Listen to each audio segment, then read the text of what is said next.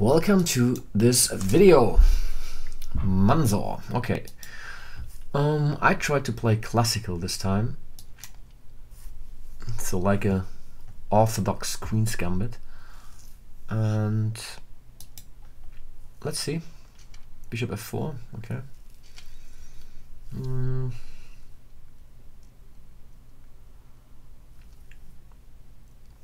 Maybe I can play also c5. But first I castle. Okay, c5 is not on the agenda anymore. Can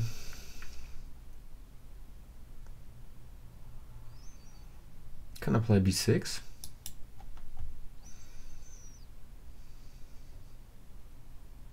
Just to try to open up some lines here on the queen side.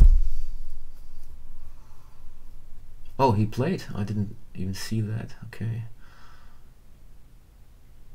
Can't I take?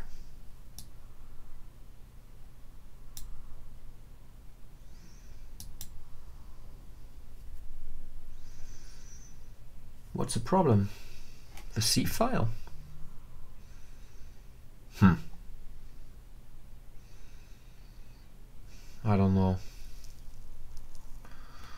Rook c1. Play c4. No, I take and play c5 immediately. Or do I?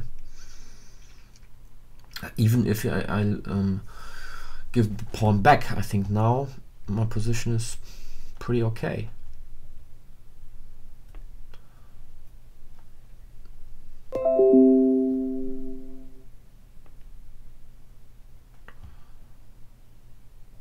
He was offline, maybe. I don't know. Okay, so let's do this. Ha!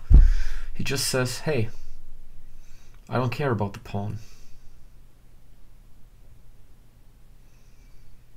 You know, I'm willing to give up some tempi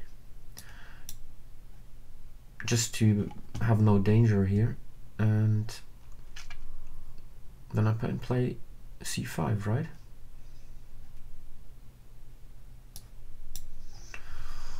c5.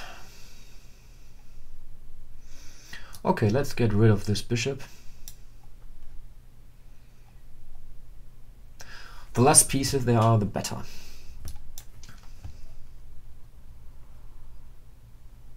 Okay, I want to keep this one because this bishop is annoying. But knight c7, why not?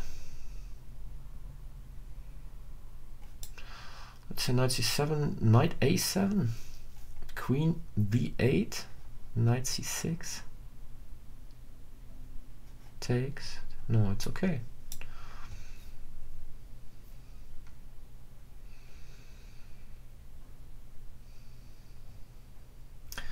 And knight e8, knight e6 might also be an option here.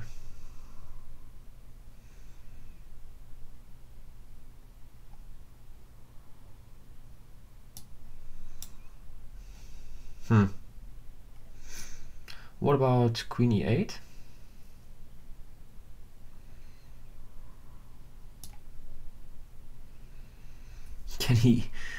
I can exchange queens then.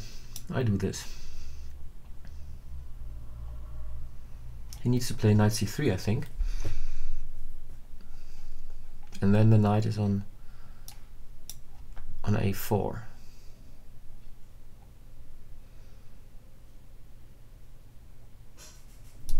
Let's do this, and then I play rook c8 to protect the pawn on c5.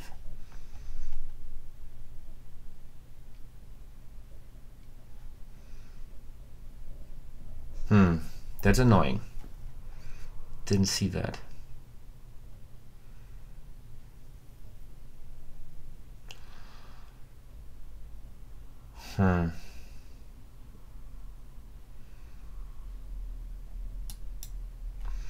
Okay, at least I get the bishop pair. Oh, not the bishop pair, but the bishop.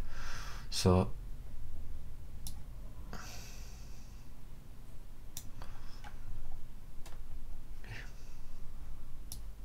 Thank you. Okay, I should now hurry up and don't lose on time.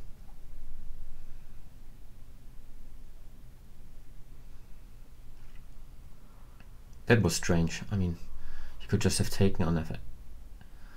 Or no, he couldn't. Okay, this was some nice points.